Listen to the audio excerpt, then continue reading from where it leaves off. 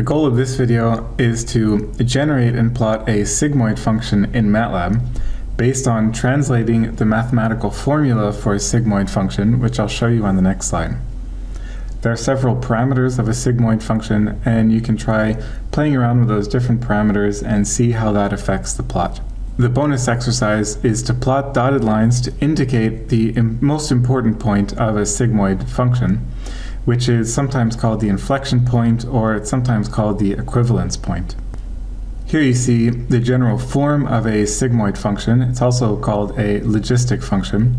It looks a little bit like an S. It has an asymptote to the left and to the right, and a smooth function in between those two. This is the formula that defines a sigmoid function. The A and the B and the C are parameters, so the core idea of this function is that f of x is equal to 1 over 1 plus e to the minus x.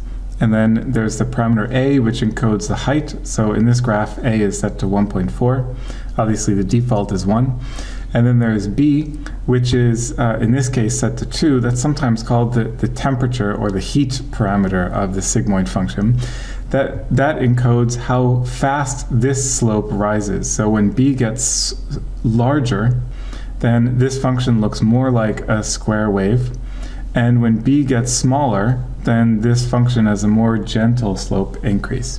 C corresponds to the center point, so you can see that the default would be c equals 0. And here c is minus 1, so this center point here, this is the inflection point, or sometimes called the equivalence point. So this point occurs where c is set to. The bonus exercise is to draw this magenta line and this red line. And you can see these two lines will show the equivalence point or the inflection point. This is important because this is where the second derivative is 0. Good, let's try to implement this in MATLAB. So here we already have a few parameters set for us. This makes it a bit easier. We can see that x is going to vary from -5 to +5 in 400 steps. And now here is where we want to write the main sigmoid function. So you might need to pause the video and go back to where the formula was showed if you need a refresher. It was basically a divided by some denominator. And that denominator was 1 plus e to the something. So I often like to write out these lines of code like this. So you first get the general idea, and then you keep filling in more and more details. So it was e to the minus b times x, except that x needs to be centered. So it was actually x minus c. You can see that there's quite a lot of parentheses going on in this line of code. That's why I like to write this piecewise. First get the general broad outline, make sure I have all of the parentheses in the right place, and then I go back and fill it in piece by piece. And then I can be more confident that I haven't made any simple mistakes with putting parentheses in the wrong place. Alright, so let's see. I think we can already plot this. There's one line that's already going to be drawn in here. Oh no, this needs to be dot. So here you go. This is already a good start. We have our sigmoid function. We have a dotted line at x equals 0. So that successfully solves the basic problem. And now for the bonus exercise. First, I want to say a little bit about how I got this line to go from the bottom of the plot to the top of the plot. Now you could say that this goes from, you could write explicitly that this is a line that goes from, the x part goes from 0 to 0, and the y part, I could have specified this to go from 0 to 1.4 just based on visual inspection. But if I change the a parameter, then that's no longer going to be a good way to solve this. So another solution would be just to write a in here. That would work. But it doesn't work exactly because, in fact, MATLAB stretches this axis limit up here a little bit. So that's why I wrote get current axis ylim. So here's this get function. I'll talk more about this in the section on plotting, but basically it's extracting information out of the current axis. So this is get current axis. And what information do we want from the current axis? We want the limit of the y-axis. So you can see when I run this function, this gives me two numbers, 0 and 2.5, corresponding to the lower limit and the upper limit.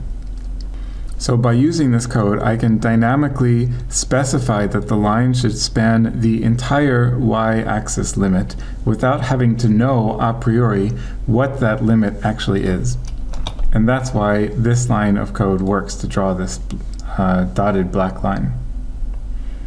So the next one we need is another vertical line at the inflection point here. And remember that the inflection point here is what we specify as C. So that's the x-axis shift. And let's see, I'll start with that. So I'm going to change this comment, actually. I'll make it a little bit more specific. So we want a vertical line at x equals C. So now I'm basically going to follow the same procedure that I did here. So plot, except this is not going to be plotted at the x-axis location of 0. It's going to be plotted at the x-axis location of -1, which goes to here, and it's actually just C. So this is going to be C, C. And we still want it to go the entire length of the y-axis. So again, I'm going to do get current axis y-lim. And let's make this one a red dashed line. So I'll run this code again. This looks correct. It's useful to try changing around these different parameters, the C parameter, just to make sure that this line really is following the center, the inflection point of this curve. Here's +2, and that looks good. So the next line that we wanted was a horizontal line.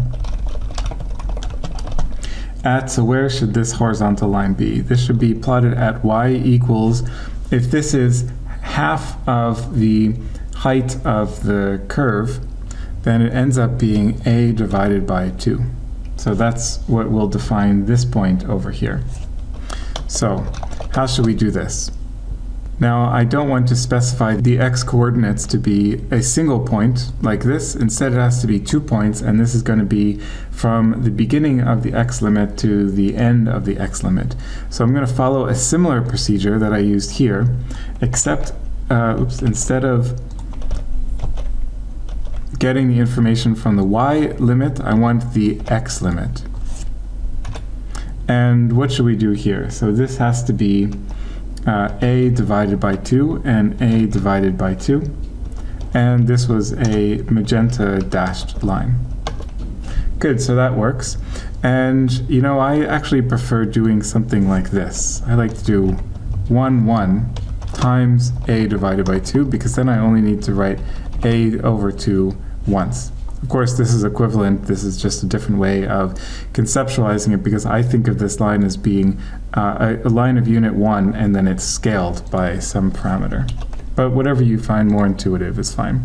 So again, we should try changing these different values a little bit just to make sure that this is really following the line, and it is.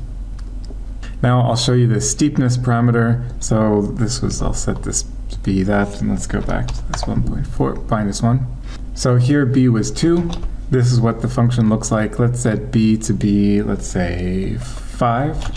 Now you can see this is increasing much more steeply. And as this b parameter, this beta parameter, which is sometimes called the heat parameter, the temperature parameter, when it gets really high, it ends up basically being a perfect step function like this. And when the beta parameter is smaller, okay, now this is really small. Let's make it a little bit bigger than that. Let's try 0.5.